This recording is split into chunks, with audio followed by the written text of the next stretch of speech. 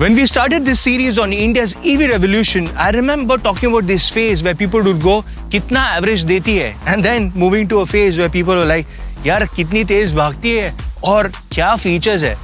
But irrespective of the speed or the features, there's one important factor which haunts all of these vehicles, and that is the maintenance. Maybe even if it's an EV car. In this episode of India's EV revolution, we're going to talk about what is the maintenance cost involved in an EV car and what are the factors that you should consider when you own an EV car.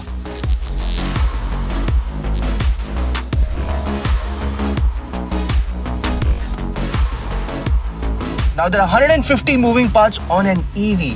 Compared to that, an ICE vehicle has 10,000 moving parts. Why do I feel like I've said this before? I have. There are 150 moving parts in an electric vehicle. But even if an EV has just 150 moving parts or even less, does not mean it is maintenance free.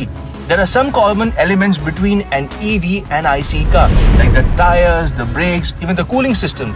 But there is two differentiating factors that differentiates an EV from an ICE car. That is the battery and the motor. Now, the battery is the most important part of an EV. It's also the most expensive part on the EV. The car is literally built around it. In order to maintain a battery health, make sure that you charge your car on your regular intervals. Also, don't leave the car completely charged in case you're not going to be using it for weeks to come. Another factor that you have to factor in, especially when you're doing longer journeys, is make sure that your car is charged in properly when you start off. Otherwise, you'll just leave it unplugged, assume that the car is charged. But EVs or a battery pack does tend to lose charge when it's not used. It's like your phone. Another important factor that you have to factor in is the coolants that go into your car. Because the battery pack has to maintain an optimum temperature of 29 degrees Celsius to 34 degrees Celsius so that you get the best of range and also helps maintaining the life of the battery. There's a coolant that circulates through the radiator. So make sure that you're regularly changing or checking on the coolant. It's very different as compared to an ICE car, so you don't have to frequently check the coolant, but yes, that has to be checked. In case you're wondering what is the cost of a battery pack, the Tigor EV, the battery pack is 26 kilowatt hour, and that will send you back anywhere between 4 to 5.5 lakhs. That's expensive. And that's one of the main reasons why even Tata gives you a warranty of 3 years, which can be extended, and that's completely on the whole car, including the battery pack. And make sure that if you're charging the car, you're charging it at authorized service stations or authorized charging stations.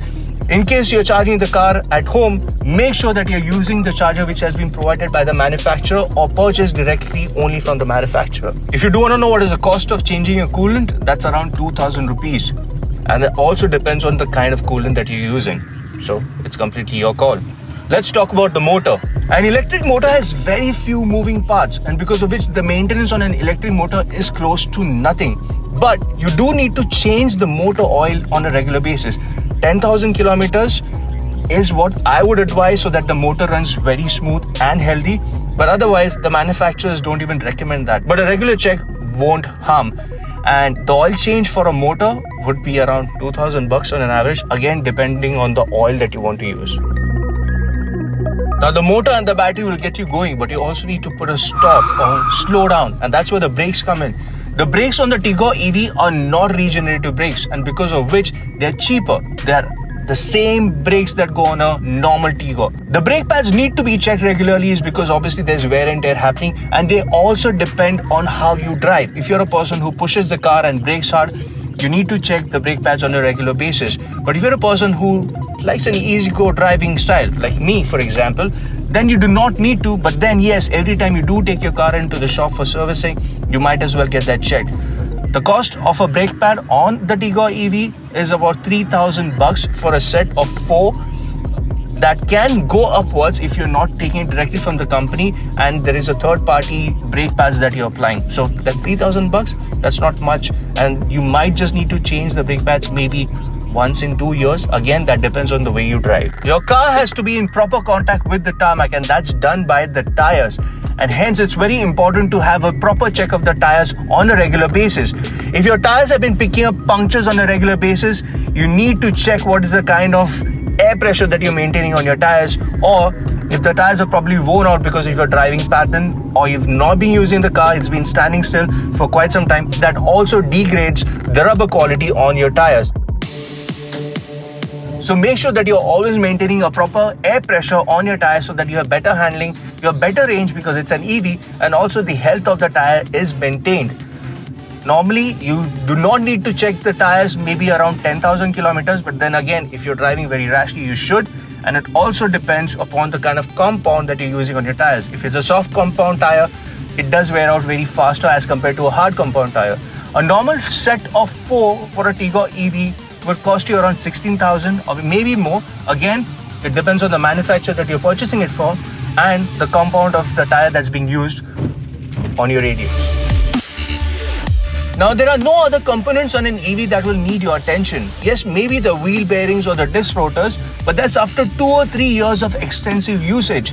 So if you compare, or if you just want to calculate what is the overall cost of maintaining an EV per month for 2 years, that's about $1,000. But if you compare that to an IC car, the IC car maintenance cost would be double, in some case even 3 times that of an EV. So if you've paid a little more to get an EV over an IC car, yes, it might have been expensive then, but then in the long run, it's paying back. And also, it's cheaper to charge your EV as compared to refueling your car. How is that for a calculation?